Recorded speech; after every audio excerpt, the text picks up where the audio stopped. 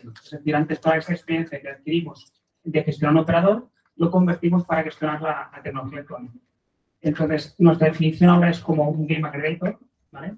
Y actualmente hace 3 años que nos hemos separado. Entonces, esta oficina, como veréis, hace muy poquito que hicimos la inauguración. Como podéis ver, hay cosas aún que están por terminar.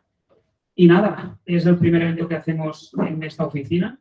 Esperamos que el año que viene sean muchos más, porque queremos colaborar con ellos y seguir aprendiendo. Creemos que es una forma muy buena de aprender, de compartir conocimientos, sí que para nosotros es fundamental. Y nada, agradeceros muchísimo a vosotros la asistencia a este evento. Y nada, para cualquier cosa, después de finalizar el evento, habrá un pequeño pica-pica, ¿vale? Entonces, y nada, estaremos parte del equipo, toda esta bancada aquí es parte del equipo de ingeniería. Así que, por favor, cualquier cosa, duda que tengáis sobre nosotros, si queréis aprender más sobre nuestro negocio, cómo funcionamos, qué hacemos o lo que os gustaría saber, por favor, estamos a disposición 100% de responder cualquier pregunta. Y también como puntualización, si queréis, al final hacer un pequeño tour para la oficina, para ver cómo es la parte de arriba, qué significa esa cámara hiperbárica, por qué la tenemos o qué es. Pues todas estas dudas también intentaremos resolverlas.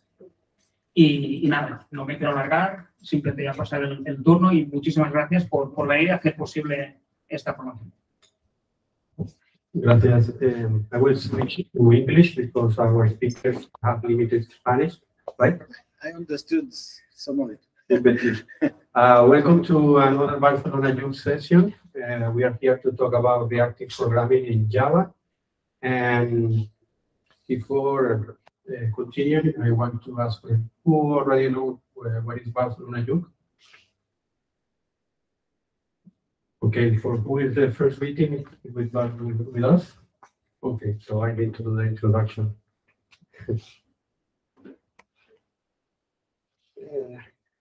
Okay. Who are we? We are a non-profit association with almost 2,200 members, and we are legally based in Barcelona since 10 years ago. And we are a group of kids and enthusiasts about the technology, about Java, but not only with it. We also talk about other languages like Kotlin or Scala or cloud technologies or Kubernetes. Whatever you are interested, we are open to discuss and talk. Yes, we meet regularly during the month to discuss framework and architectures. Usually it's twice a month, but normally sometimes we have even more meetups. And well, everything that is useful to grow the community, we are open to hear it. So if you want to follow us, here's a set of QRs. We are very active in Twitter, posting news and next meetups, and we are starting to record sessions as well, and you can find it on YouTube. Also, you can find the latest recording for the labs conference we organized, the JDBC and Conf, that are already available for you to watch. And also on Flickr, we also post the images of this conference. So if you attended, you will probably appear there. There is a meetup page and also the LinkedIn, where we also post our events and some other useful stuff. And the website that is not very updated. We need to do something with that, Nacho. But it's there. So no one is taking pictures. Some of the past events we have, we talk about some of the stuff. Technologies like Kubernetes, Quarkus, Docker, TDD, AWS, Archilian, or Spring, and many more. Our next event is on December. Yes, is how to start professionally in the development world. You don't need to speak Catalan to attend. And it will be in a fishbowl format. It means that it's a round table where every participant is open to share his or her experience, and there is an empty seat that you can occupy and talk about your experience as well. So we encourage you to assist because it will be very interesting if you are already in the programming world and want to help other people to start, and also for people that is starting how to move forward. And we also have the next day, as you see, we have several meetups in the month. We have an introduction to the Open Telemetry and distributed tracing with the members of the Open Telemetry Foundation. And it's going to be very, very interesting because we will have some demos and introductions as well. And what else? Well, we thank our sponsor, Alea, for making this possible. And also JetBrains, that is a regular sponsor of us. And part of this sponsorship is that they provide us with some IntelliJ license. So if you need one, you can reach us after the event or via Slack, or we can make an arrangement if we have any. And yes, we want you to contribute, and if you have any idea, or if your company wants to host an event like this, or anything that you have in your mind that is related with the Java and JVM world, then we encourage you to reach out and contact us. We will be happy to discuss. What else? Well, today's event is about reactive programming, and we have two developers from Red Hat, from the Vert.x project. And the first one is Julien. I don't know who is the first one. It's me. You are going to the first time. So our next speaker is Thomas Segismont. He is a principal software engineer at Red Hat, and he will talk about Reactive SQL Access. Reactive SQL Access. I forgot to put the title. So the stage is yours. Okay, thank you. Thank you.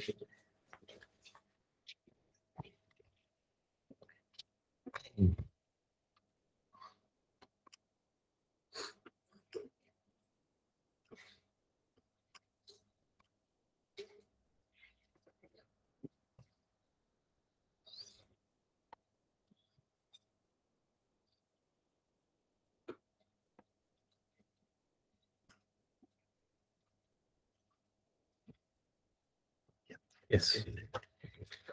Thank you. Good night, everyone. I would like to thank the Barcelona Jug first of all, to give us the opportunity to talk about the things we are developing on the Vert.x project, which is an open source project that we contribute to with Julian as Red Hat developers.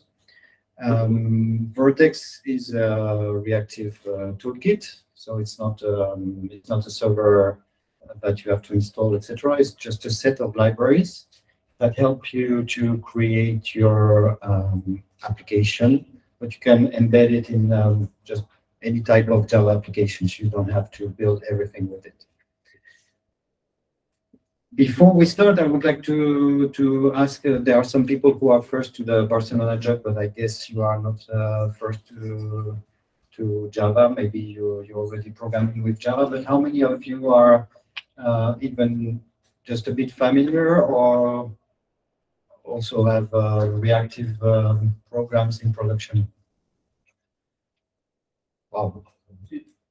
About half of the room. That's cool. So for the other people, basically what we're going after with Reactive is a way to be most efficient with the resources that we have. That's how I would put it.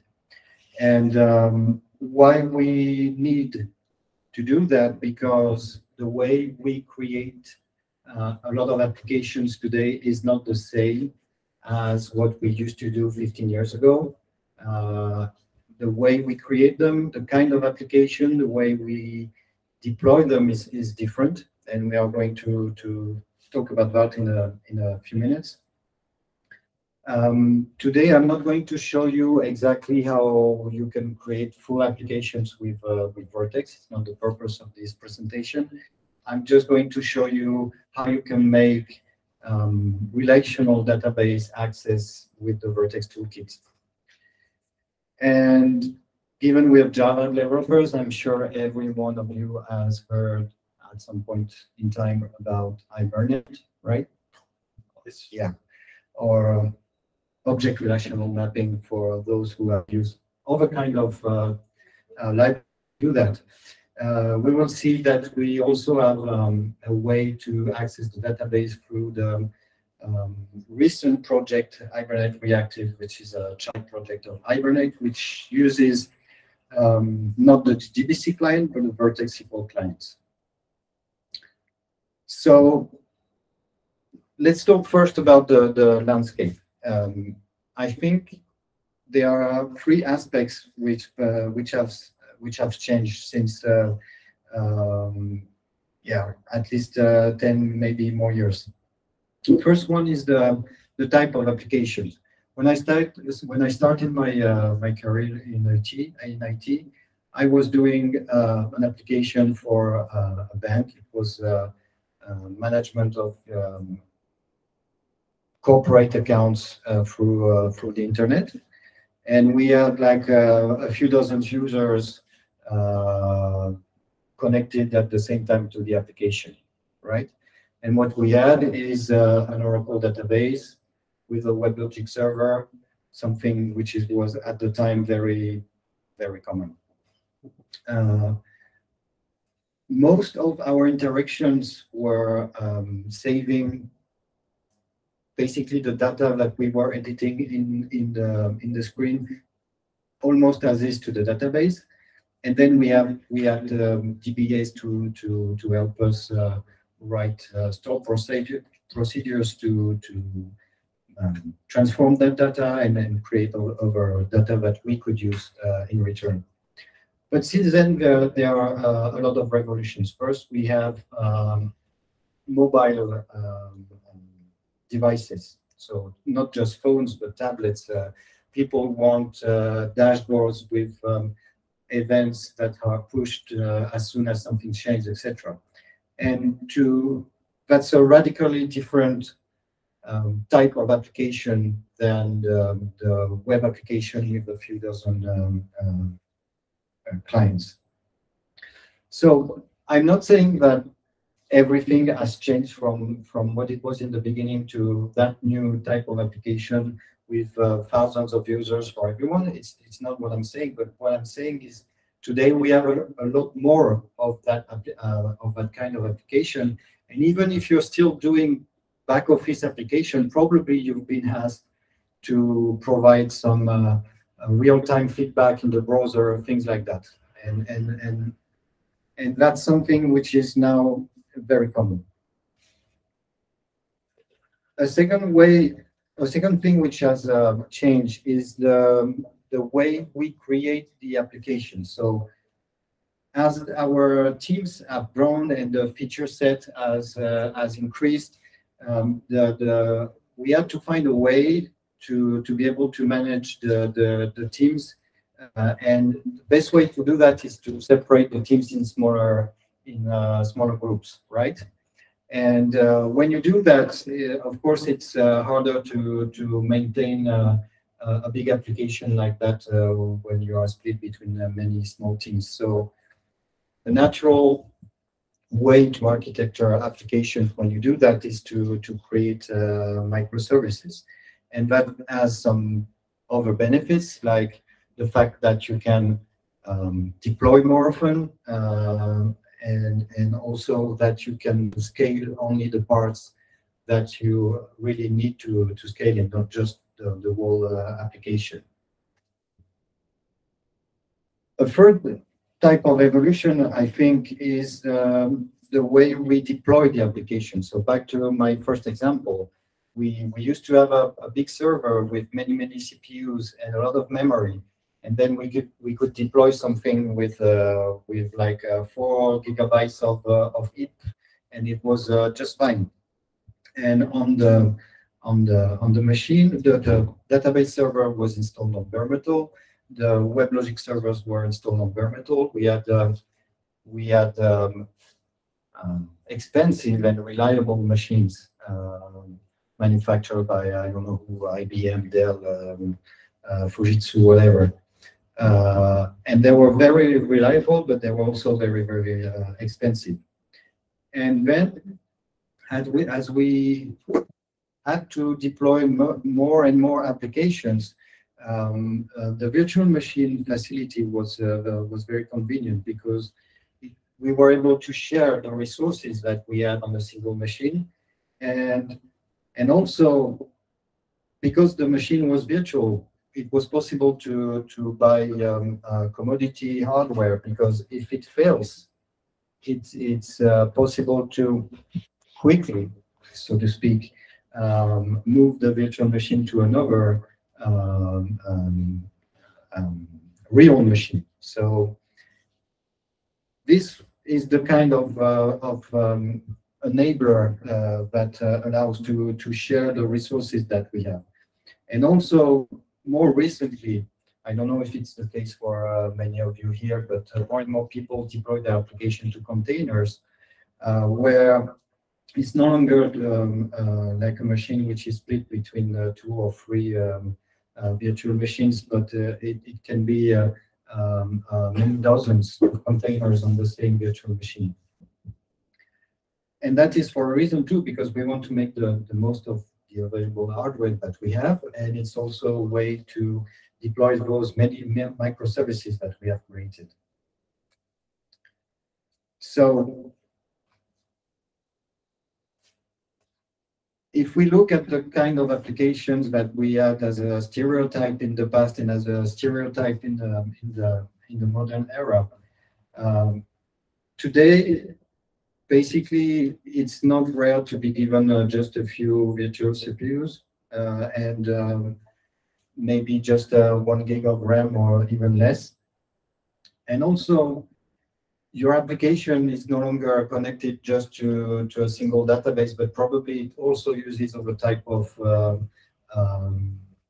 sources of data. So some people will be connected to so-called NoSQL databases. Some people will use a cache, being Redis, Azocast, Lispan, whatever. You are probably also calling external APIs, whether outside of your company or inside your company, and you have to aggregate all this data. And again, it's not something which is the same for everyone, and it's not like this everywhere, but I think if you think about your applications today, more or less you have kind of these traits in your application which you didn't have in the past. And in this new paradigm, then there is a need for a new way of building applications, because the way we used to program applications 10 years ago is, in some cases, not suited to this new paradigm where you have lots and lots of sources of data that you have to aggregate and deal with. And the reason is that most of the tools that we use to build our applications upon, they rely on thread pools, which is a way to control the number of resources that you're using. And in this model, usually you assign a thread per request to handle, right? So on this slide, I have drawn 3 threads which handle the different requests. And I would like to ask you if anybody has any idea of why I put some red blocks inside. Yes. So whenever we have to talk with an external system, being the database, an HTTP remote service, or of Kafka or whatever, when you make some I/O, then you block your thread, and it's not available to handle another request, right? And this is something which is not cheap. You could say, well, it's not a problem, let's create another thread. But if you do that very quickly, you will pay a lot of price by switching context between your threads. And also threads are not just free, because every thread comes, for example, with 1 megabyte stack, and that costs a lot in the end. The way we do things in the Vert.x project is different. We use a model which is the event loop model, which I'm sure you've heard of before, maybe, no? Is everyone fine with the event loop model? Yeah, you would like to hear more? Yeah? You need more explanation about it? Don't feel free. Yeah, okay. So the event loop model is something that you probably have heard of in things like GUIs, like in your browser or application on your laptop. A lot of human-machine interaction screens are designed like that. So you have a single thread which handle events one after the other, and on user interfaces, usually that thread is here to draw the elements on the screen, right? So that's what you have, for example, in your browser, but that's something you also have in something like Node.js, where you have a single event loop that handles your events, and your events could be a new request that comes to the server, or a request which has been executed in the database, and you get the data. So in Vert.x, it's that model that's implemented. But the difference is that instead of saying we just have one event loop thread, we have a model for being able to create a few of them, not just one. Because generally on your machines, you have even 1, 2, or 3, or 4 virtual CPUs, and it would be a pity if we couldn't make use of all of them. So now you don't have the red blocks, because when you are in the small blocks, it means that you are handling that request, and when you need to make an I/O, then you can switch to the following request and deal with it. So just to recap on that part, the reason why we do that is to keep the number of threads to a minimum and to keep them busy, and that's why we implement that model. Now, if you look at the landscape in reactive, usually you have implementation for a lot of tools in, let's say, new storage systems, and also for HTTP clients, it's easy to find HTTP clients which don't block, etc. But for database access, the only thing we added in the beginning was JDBC, and we had to think about can we do it differently. But before we look at this, we can ask ourselves another question, which is, do we really need a relational database for the kind of application that we are talking about, which makes a lot of interactions with other systems? And indeed, there are many more options that we use than what we used to have. So today we also have the options to use document-oriented storage. We have key-value storage systems, column-oriented, and all these type of systems that were born in the new era with the idea that there would be a lot of clients, and usually the protocol which is used between the clients and the server is already designed to implement a lot of interactions on the same connection. So perhaps it's just that relational databases are not a good fit for that kind of application, and then we should do something else. But the thing is that relational database have arguments. First, they've been around for decades, and then there are a lot of people who have spent a lot of energy in optimizing them. And at some point, people were trying to find features in our systems. Like I'm thinking, for example, about storing arbitrary JSON data. A lot of people were attracted to document data stored to that, but on modern relational database, it's just a no-brainer. Postgres does it very well, for example. Another thing that is on the side of relational DBs is that a lot of people have the SQL competency, be it on the development side or on the administration side, right? A lot of companies have internal competencies to manage relational DBs, but not necessarily the competencies to manage NoSQL or other kind of storage systems. So how can we talk with other database system in Java? So first of all, we have the JDBC.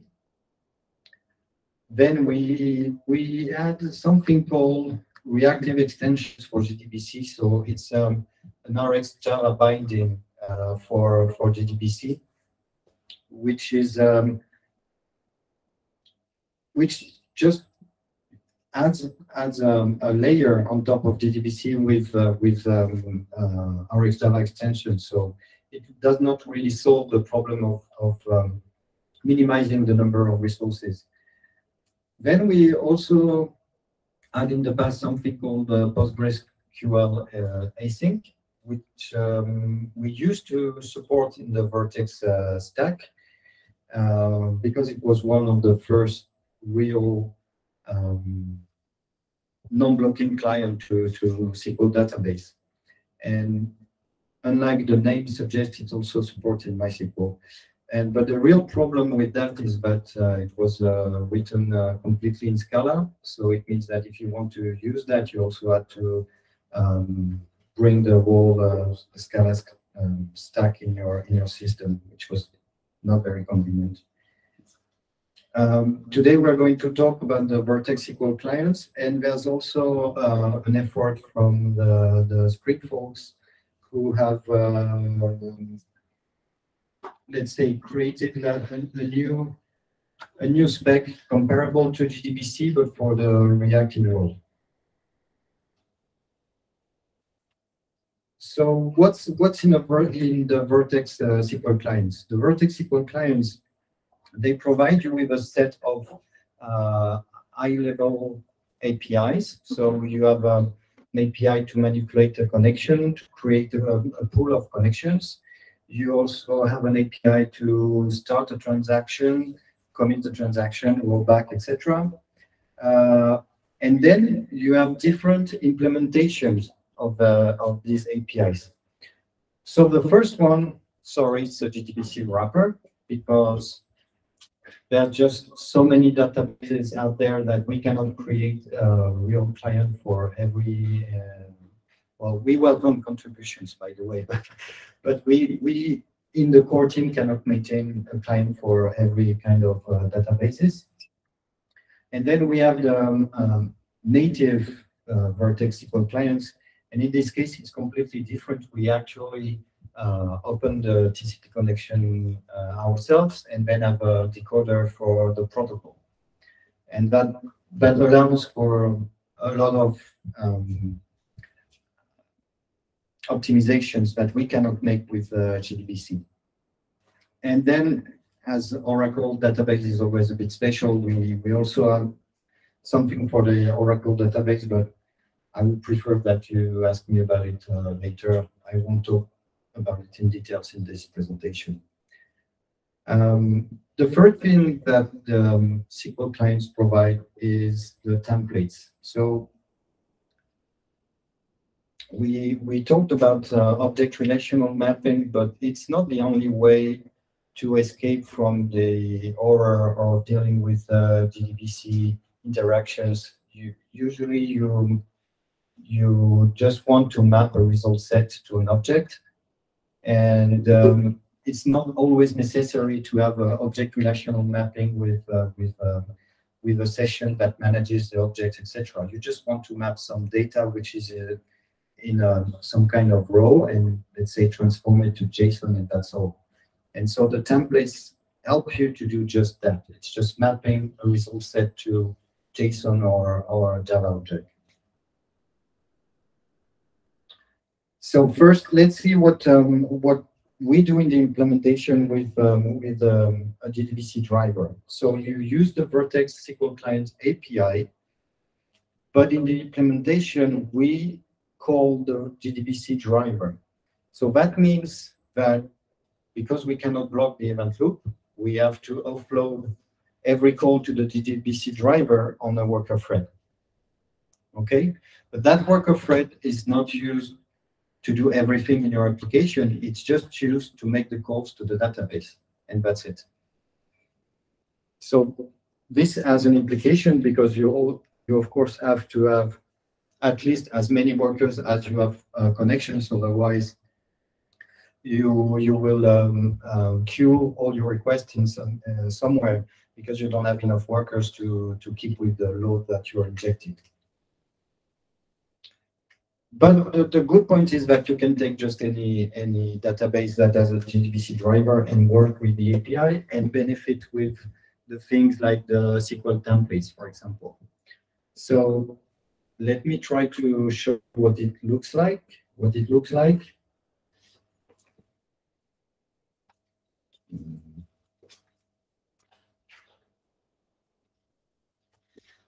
Okay. Is it big enough, or should I go bigger? Maybe bigger. Bigger. Let's see.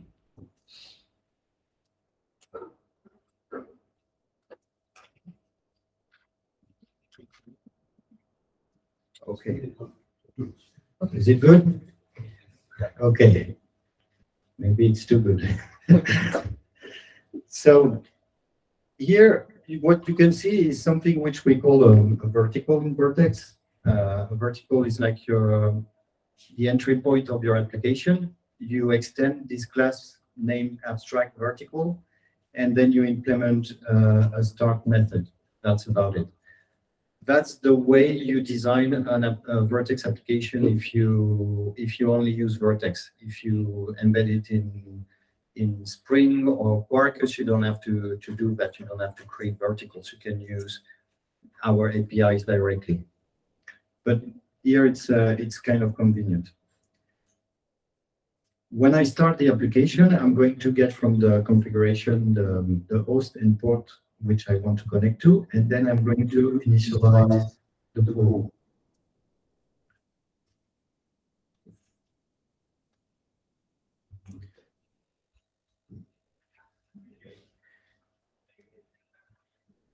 So does JDBC driver, do JDBC driver provide connection pools? No, right? They don't. So we have to rely on some external connection pool. And it's the same API for every JDBC client or Vert.x native client. But here it will use a connection pool which is named agrol, and which is the one that Red Hat develops. But it also works with C3PO and what's the other one? Ikari. Maybe you know that one. No. Anyway, because it's working with the JDBC driver, when you provide connect options, you have to give a JDBC URL, the user, and the password. And then that's it. You specify the number of connections that you want, and you get your connection pool created. In our small application, what we want to do is to be able to store some products.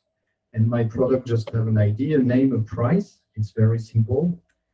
And because I do everything manually, if I want to validate the input from the user, I will just have to inspect the product which has been given and verify that, for example, the name is not blank and that the price is positive, right? Okay.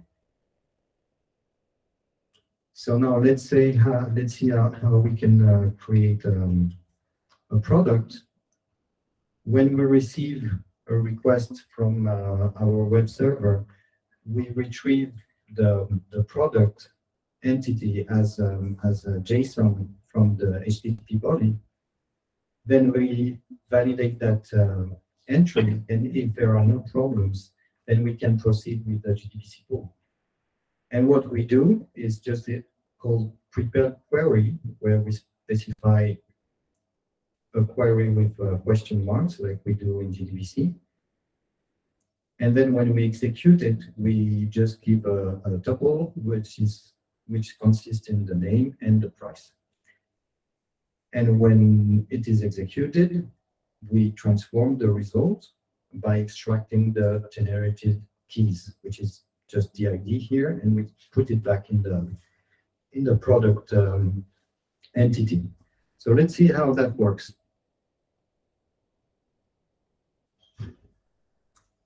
I'm going to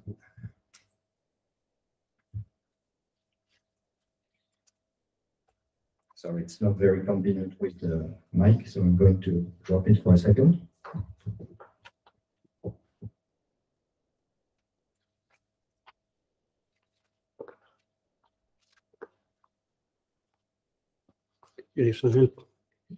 Yeah, here it goes, it starts. So what I did in my application, in my main method, I added some code to start a Postgres database in a container. Do you know test containers? Basically, it uses this, but just in an application. Of course, you wouldn't do that in production, but for our demo, it's very convenient.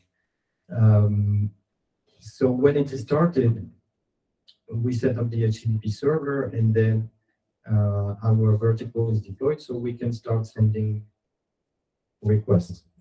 So if we help you.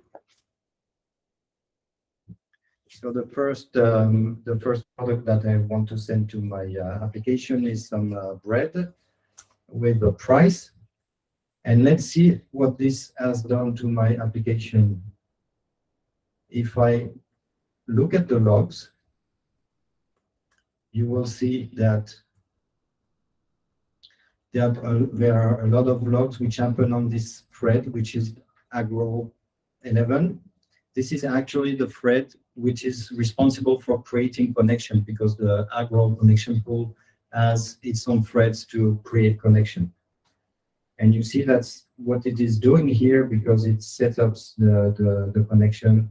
All the logs which you see here are about authentication, etc. So that's where the connection is established. And then once this is done, it's a bit later. Yeah, the actual statement that I wanted to execute is handled here. And you see it happens on the Vert.x worker thread, because we offloaded everything from the event loop that manages the HTTP server to the worker thread. Right, that is what I wanted to show you here for the creation of the product. Just to show you what the SQL template API look like, if you want to retrieve the product, you just call the SQL template API. You provide it with the JDBC pool, a request, SQL query, where you specify the parameters as named parameters. Then you say that you want the result to be mapped to a specific class. And this is going to use Jackson data binding from the name of the columns in the result set.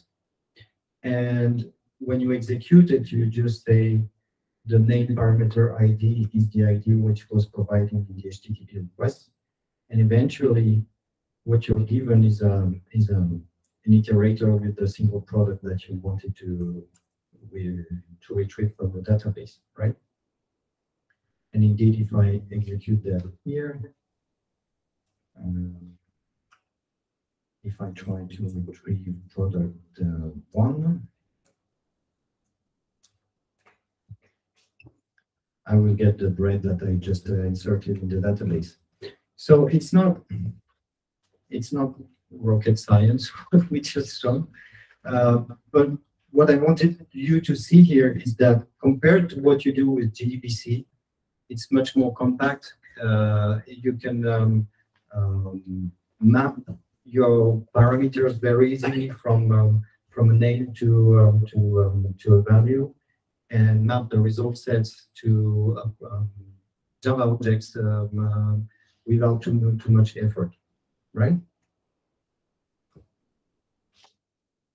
Now going back to the other clients, before we go back to the other clients, just a few takeaways from what we've seen.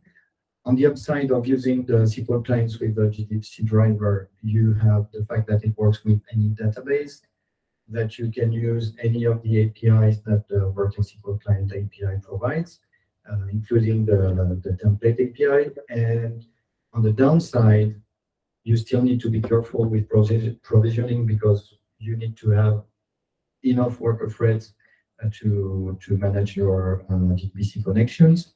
And also you will add more threads to the application, which kinds of defeats the purpose of what we were trying to do. But hey, if you have to connect to a specific database, that can help you. Now we'll look at the more specific SQL client, the PG client, sorry, which is a client that Vert.x manages directly. So in this case, we don't need the Agro pool. We don't need the JDBC driver. We only need to open the TCP connection with the Vert.x core library.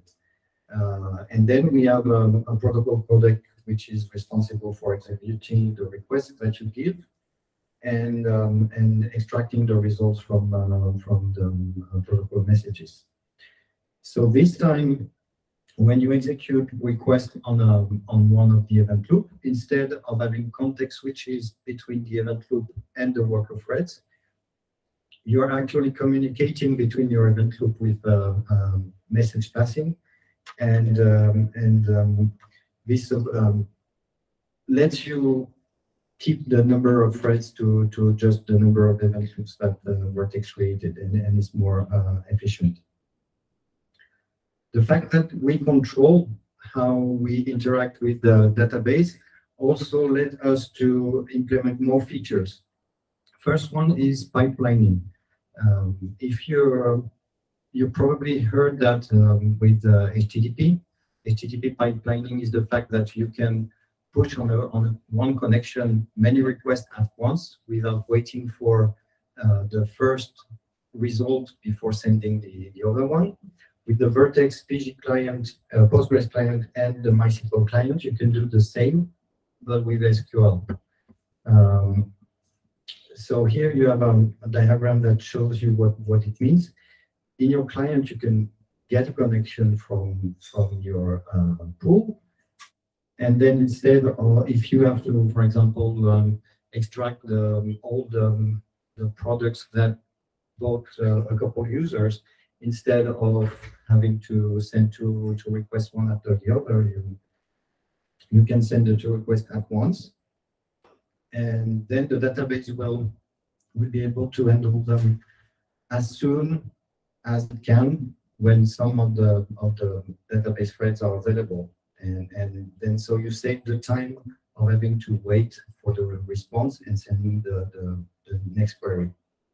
And what you need to know about that is that it can be very powerful if you, it's like for HTTP. If you have a lot of small results fast to retrieve, it can be useful, but you need to test it, but it's no silver bullet. So you have to make sure it works well for your kind of workload, otherwise it can slow down things. So don't shoot yourself in the foot.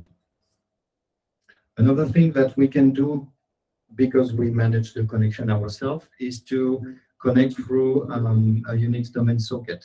And that is very useful on some cloud environments, because when you have to, for example, connect with encryption from the client to the database, sometimes it's very cumbersome in Java to set everything up with the certificates, certificate authentication, etc. And in this case, what system administrators can do is that in your application, virtual machine, or container provide you with a Unix domain socket, and then they create some kind of relay between the domain socket and the backend database, and you don't have to worry about nothing, about no certificates. The security will be given to you. So that can be cool. So let me show you the difference when we are using the Reactive PG client. And you'll see that the difference is that there is no difference. Well, there is, but small one. Like in the other application, I have to create a small HTTP server, but that's not the part that interests us. What's different is the way that we specify the connection options and the way we create the PG pool. There is no JDBC pool here. There is no agro connection pool library, etc. And that's the major change between what we had before. The APIs, if you compare the code from one to the other, the APIs are mostly the same. So there are some minor differences, but because I'm afraid we are going to run short on time, I'm not going to demonstrate that. But apart from that, it's mostly the same. And what we can do here is just show you how that works. And you'll see that every worker thread interaction has disappeared.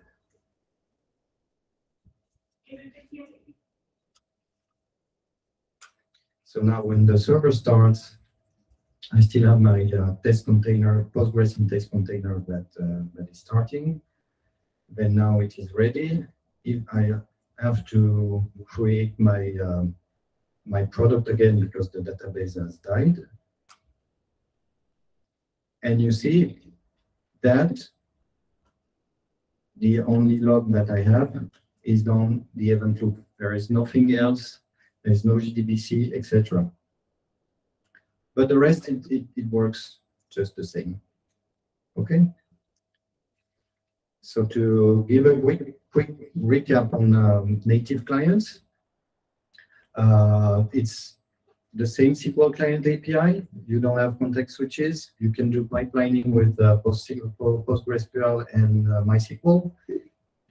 For these two databases, you can also have domain sockets. On the downside, the feature set depends on the maturity of the client. So, for example, Postgres is our most advanced client, so we have a lot of features which are available. Even the listen notify feature from Postgres is available. But our MySQL was the second. It's the second more mature client in this list. We also have a SQL Server with more limited features and the very new Oracle client. Now, a thing which we often hear when we present Vert.x or introduce people to Vert.x is that a lot of people are used in the Java community to work with APIs which are annotated with annotations about JPA entities, etc., etc. And if you want to do that for the data access part, it's now possible with Hibernate Reactive. So what Hibernate Reactive does is it reuses the Hibernate engine. It's the same as the classical Hibernate, but instead of going to a JDBC driver, it goes through the Vert.x SQL clients, not the one which plugs to JDBC, but the native ones.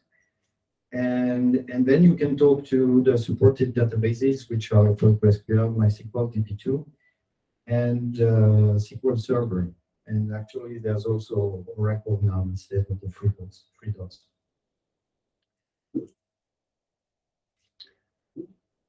So now you will see some differences, sorry. Because this time our product is no more just a simple class, but it's a JPA entity that you're used to deal with. You annotate it with the things like ID, the fact that it's a generated value, etc. We also have the ability to give JAX validation constraints to the fields. So that is the I don't know what's the name. It's the validator API, I guess. Yeah. And so instead of validating manually your entities, you can use the validator implementation. In this project, I use Hibernate validator. So if you look at the server,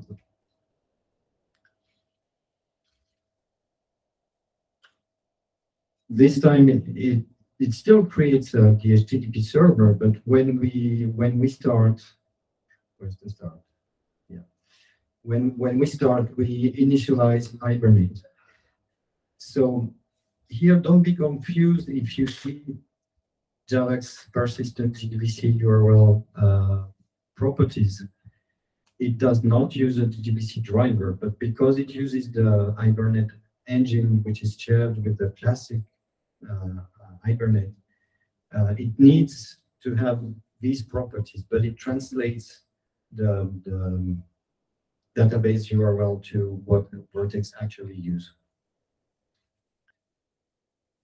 Then this is very classic entity manager factory creation code we created, and when it's ready, then this time it's even easier if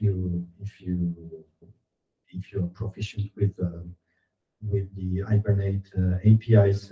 You can work with an Hibernate session, create your query with the HQL or GPQL, and you say, I want to map the from product query to the product entity and give a result list. That's for getting the list of products. For the creation of the product, you still get the product entity from the body as JSON, but then when we validate, we use the Hibernate, you can see it, but it's the validator from the Hibernate validator, which uses the annotations.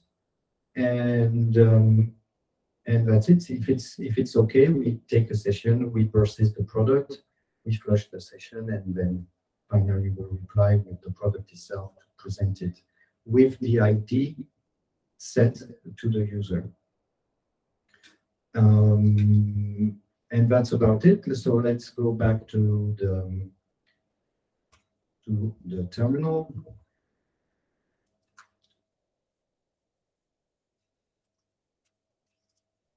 And see how it goes. So the Postgres database starts again. Then you will see Hibernate, which initializes on worker threads, but that's mandatory because it shares the Hibernate engine. So it also shares all the APIs that's used in the imperative programming model. So when you initialize an entity manager factory, etc., you don't have asynchronous and non-blocking APIs to do that. So you have to do that on a worker thread. But after it started, it's okay. You can work with asynchronous sessions. And indeed, when it's initialized, you see that Hibernate has started to create itself the database schema like it would do usually with any kind of Java server, and this happens on the event loop threads, right? And so again, if I create a product, my product will be inserted on the event loop thread. So that concludes my demos. Takeaways from the ability to use Hibernate Reactive. The cool thing is that you can use the annotation ecosystem. Like we see, it's not just like we saw. It's not just entity annotation. It's also the validation constraints that you can put in your Java code. If you want to get started very fast, and instead of creating your database schema yourself, you can generate it from your entities, and that can help you get started faster. And also you have all the power of the Hibernate query language. On the downside, well, it's just like for regular Hibernate. It's object relational mapping is not an excuse to not learn SQL. There are queries that you still have to execute natively for performance, and also it works well if you're doing a few rapid insertions in a crude way, but if you have more advanced use cases, perhaps it's easier to go to the SQL client directly.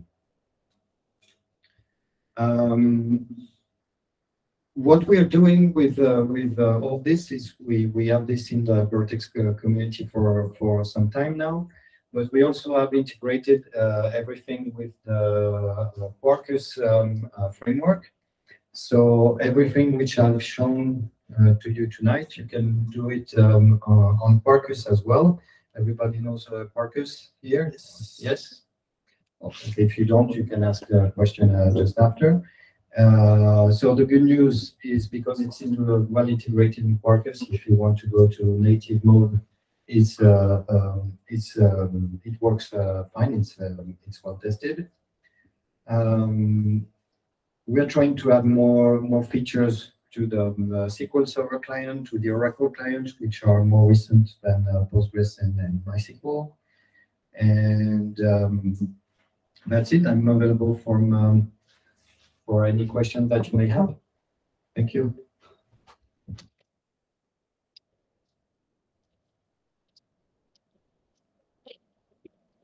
Do you have any questions for Thomas? Nothing? Yeah. Do you have one?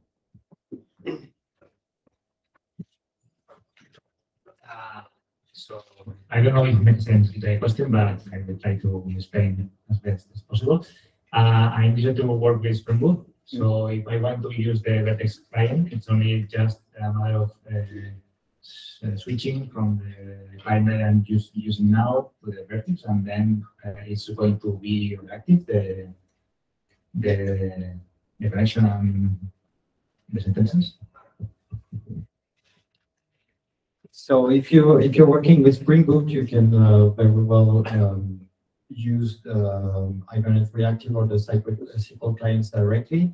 What you won't be able to do is to, for example, use the Spring Data features, like you annotate an interface and the methods and the queries are generated for you. That won't work with the SQL clients. But if you're ready to create your repositories yourself, it works just fine. That's it. And also, in Vert.x, we provide all our APIs are provided with features, Vert.x features, which are a bit different from the JDK features, but it's mostly the same concept. But we also have reactive programming bindings with RxJava 3 and with Mutiny, but we don't have bindings for the SQL clients for what's the name, Flux and Mono. But given it's all reactive streams based, and we hope everyone is compliant to the spec, you could transform the results to Mono Flux. It should work. Does that answer the question? Anyone else? Yes. Thank you, Thomas. About Hibernate Reactive, maybe a word on lazy loading of corrections. Is it supported? No. Yeah, I can make a long answer. Yeah. So the short answer is no, and the long answer is you have to specify it, because of course if you lazy loading, then you're making a blocking call, right? So what you have to do is that there is a special fetch method which is not present in the Hibernate Classic API that lets you fetch later what you need.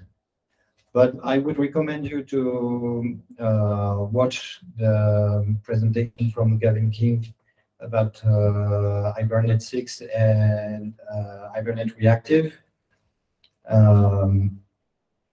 He would explain that better than me, but basically he says that it's already a bad pattern to make lazy loading in the blocking world, because usually you should preload from your query everything that you need. So if you happen to need something else in some non-critical places, it's fine, but usually you should fetch everything from the initial query.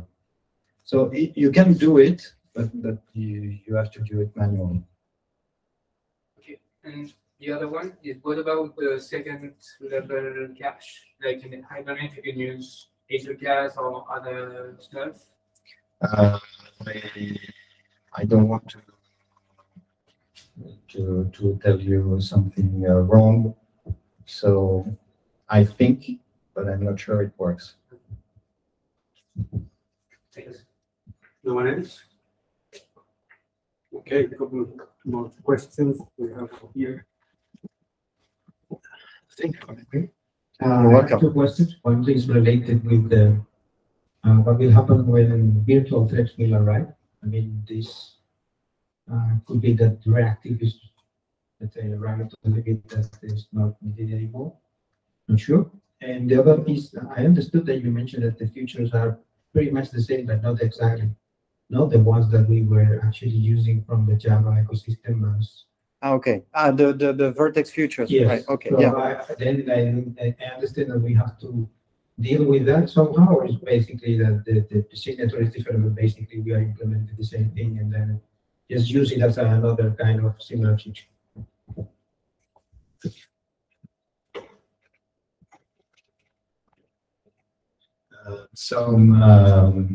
I start with the second question, if you don't mind. Second question was about Vert.x futures. So when they were first created, Vert.x was available on, I think, Java 7, Julian, initially. So when the Vert.x future was created, there was no completion stage or completable future. Java 8, actually. Really? Was it Java? But Java 8 didn't have completion. Yeah, it does. Well, anyway, the thing is that there are a lot of confusions usually with the completion stage and the completable future APIs, because you never know if you have to provide an executor, which executor it should be, which is the thread which is going to execute the callback, etc. And if you create your application like a vertical in Vert.x and you work with your API calls and results and combine them with Vert.x future, you know that your callbacks will always be invoked on the event loop which is assigned to your vertical. So that way you don't have to think about visibility for your vertical fields, for your codec or synchronization, things like that. So it removes you from a lot of different kinds of concurrency bugs which are hard to debug and fix. Back to your first question, we actually are working on making, but Julian, I think you are going to give a word about that in the second presentation about virtual threads. No, you're not. So we are actually working at this moment on providing a new version of the Vert.x core, engine, which uses not virtual threads for the core, but for what the user gets. And we are trying to see where we can get benefits, etc. What you have to keep in mind is that for now it's still a preview feature in a Java version, which is far from being widespread in production. And there are a lot of people with actual needs for go-to-market in 6 months or 8 months.